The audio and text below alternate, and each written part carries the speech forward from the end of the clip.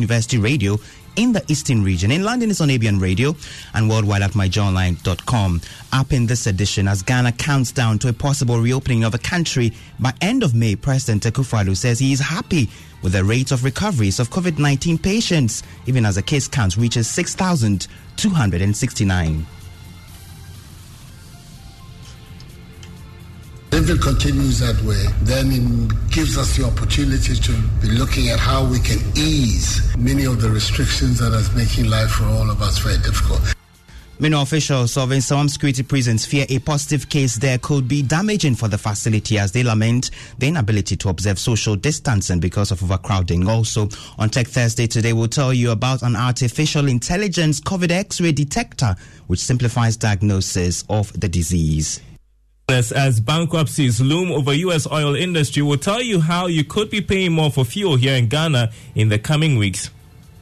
And we'll bring you the story of a visually impaired 60-year-old farmer who's been tilling the soil for 30 years but has nothing to show for it because he was determined not to end up on the streets begging.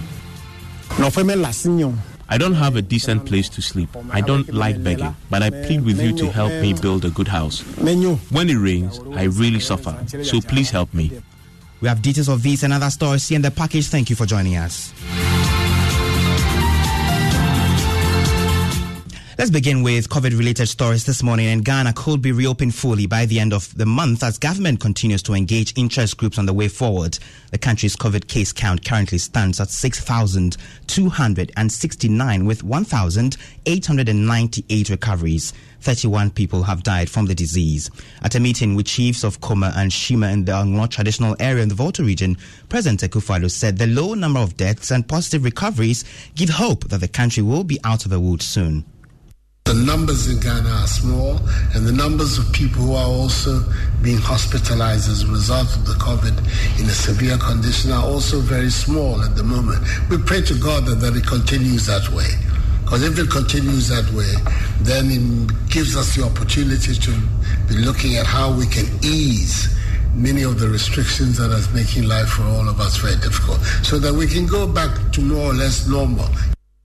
But even as the president shows optimism over Ghana's situation, there is a source of worry for officials of some medium security prisons. Now, they fear a positive case at the facility will spell doom as they struggle to practice social distancing due to overcrowding there.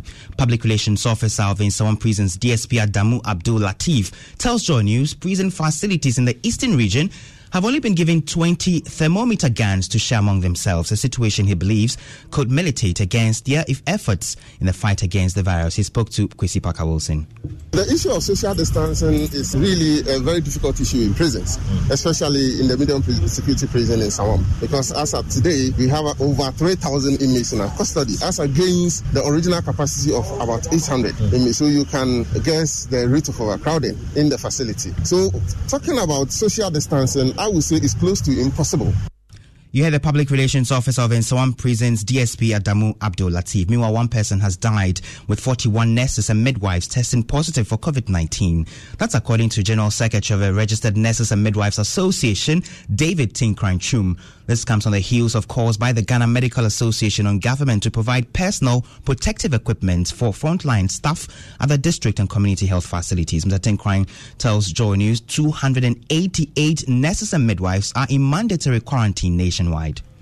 It's about 41 nurses and midwives who are infected now, with about 288 under quarantine and then one death. Now, these are the staggering statistics that we have now. These are health workers generally? The nurses and midwives. I'm not talking about...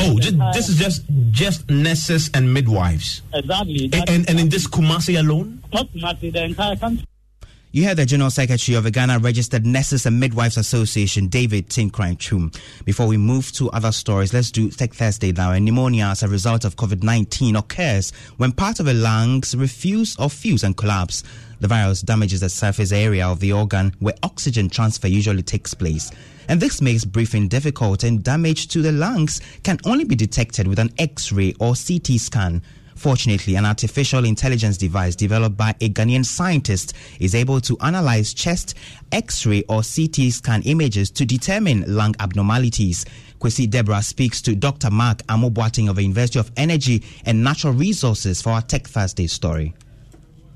The March 2020 edition of the journal Lancet Infectious Diseases indicates approximately 13.8% of people with COVID-19 will have severe conditions due to breath shortness. Earlier study in January showed 75% of infected persons will have pneumonia to deal with. An X-ray or CT scan, therefore, makes it easy to diagnose and monitor the condition. I did one for malaria. So when this COVID-19 came, I was looking at how to apply the same concept because the AI in X-ray is very fast. In Ghana, X-ray images are everywhere. So you just take a picture of the X-ray and apply it to the AI. This is just a simple interface for you that you click to select your X-ray image. And when I did that, I realized it was quite fast. The accuracy of the AI model in detecting X-ray was 98%. The sensitivity and selectivity was 95% and 96%. These are images I downloaded from around the world. People who are posting the X-ray diagnosis from Italy, from China. Then I used it to train the AI to see if it could detect this from other cases. Dr. Mark Amubuaten of the University of Energy and Natural Resources ending Kwesi Deborah's report for Tech Thursday. Away from COVID-related stories, Minority Leader Haruna Idrisu says the confidence of the NDC minority group in the judiciary to be impartial is eroding. Speaking on PM Express on the Joy News channel last night, Mr. Idrisu said although they have serious concerns with the constitutional instrument that if passed by Parliament will empower the Electoral Commission to compile a new voters register, taking the matter up in court may not be an option. I'm getting very, very reluctant with the court. I am not satisfied with the ruling of the Supreme Court in the Dr. Ayeni Martin Amidu case. And you know what the Supreme Court have simply said? Article 190 of the Constitution irrelevant. Your grandmother, grandfather, you can constitute them tomorrow and say come and do public service because your experience as a critical human resource is still important. Fidelity to the law is important, not fidelity to the appointing authority. Yeah, the Haruna Idrisu minority leader, he was speaking on PM Express last night on the Joy News channel. The show repeats this morning at 9 a.m. Do make a date. Now, former member of the Armed Forces Revolutionary Council, Major Retired Boakye Jan, says he stands by his comments that the fuss surrounding the compilation of a new voters register could plunge Ghana into chaos. Major Retired Boakye Jan was released from the police custody after he was arrested for allegedly beating war drums. But speaking to Evans Mensah on Newsnight, the former military major noted he was prepared to face the police in court. I am not changing my mind. There's a conclusion I arrive at after a study and experience, long history. If they do it, it will happen. If they don't do it, it won't happen. That doesn't mean that I have conspired with people to cause civil war. So you stand by those words? I stand by those words. As we speak, the police say they are going ahead. They've charged you and they're going... That's why we are in a democracy. We go and contest it rigorously. In court? Sure. You heard the former member of the Armed Forces Revolutionary Council, Major Retired Boakye Jan. We can now bring you one of our top stories this morning. Now, as a visually impaired farmer, he has worked for over 30 years, putting food on the table of many families. But all he has to show for his hard work is a weak madhouse. Lawrence Demebu, a 60-year-old resident of Vajato South District in the Volta region, who vowed never to get onto the street with a bowl in hand begging, is now appealing for support to build a small, decent retirement house. Jojo Kobna went there to meet him. After losing his sight in his early 20s, Demebu vowed never to beg to survive. He lines up a rope so that he can plant maize in a straight line. He recounts sometimes people tail him during harvest seasons to steal from him. Sometime while harvesting yam, some people follow me and they steal from me. Lawrence's biggest fear is old age. He is worried about who will take care of him when he is old and frail. Finding a partner has been difficult, so he has no child and has also given up on the prospects of finding a wife. My friends try to find me a wife, but unfortunately, the women always stay with me for a short time. They feel ashamed of me.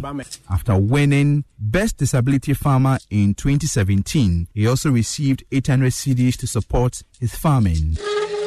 30 years of farming, a weak madhouse is what he has to show for all his hard work. I don't have a decent place to sleep. I plead with you to help me build a good house. When it rains, I really suffer.